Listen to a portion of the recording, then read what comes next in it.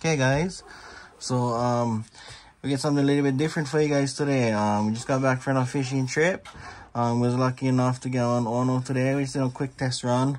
We never run the boat in a while, so short trip. We got lucky enough, got one Ono. You guys can check out that video too. Yeah, so here we go. Okay, so this recipe here, it's gonna be a paprika mayonnaise covered fish. I like to do this recipe when you come back from fishing. It's been a long day on the ocean, you're tired. You just want something simple and easy. So my son, I'm gonna show you guys how to do. Real easy, even my son can do this. Watch this. First step, you're gonna cut out the bloodline. Some guys, you guys like the bloodline, you guys can leave them in there if you guys want. For us, my family, we don't like the bloodline, so we cut them out.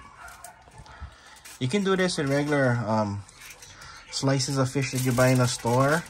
I know a whole slab like this in a store would be real expensive, but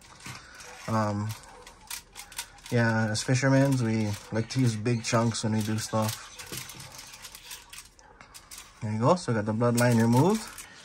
Okay guys, so now we got the bloodline removed. Nice fresh piece of Ono. You can use any type of fish for this. Ono is one of my favorite fish. You know, in Hawaiian we call it Ono. The actual name is Wahoo.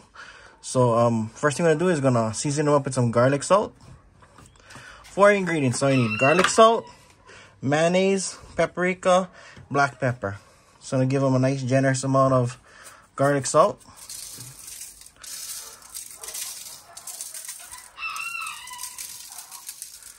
Okay, now next thing I'm gonna do is some pepper.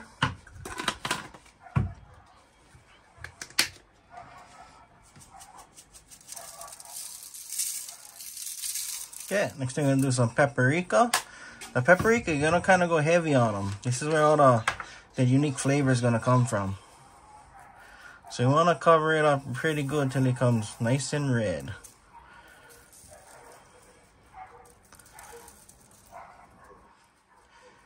Okay, that's good. Now, next step is gonna open up the mayonnaise. Gonna get the spoon. And we're just gonna cover this thing. I mean, we're gonna glob it with mayonnaise.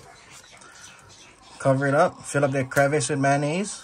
Smear them all around. You want it about 1/2 inch thick right over the whole fish. All 4 sides, top. There you go. Don't be scared to give extra scoop. You know, fill them up.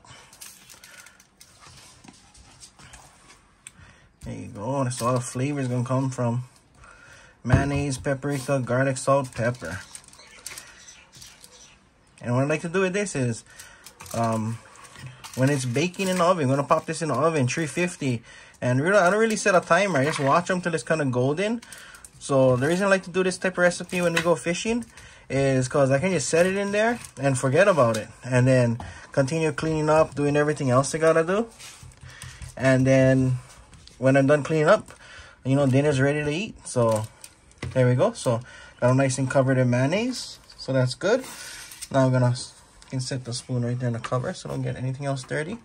Now we're gonna repeat the process again. We're gonna go garlic salt one more time.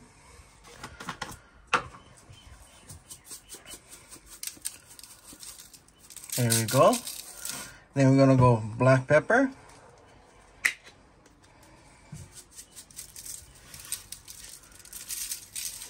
Then we're gonna go paprika again. Nice and heavy on the paprika on the last coat. This is gonna give it all the color.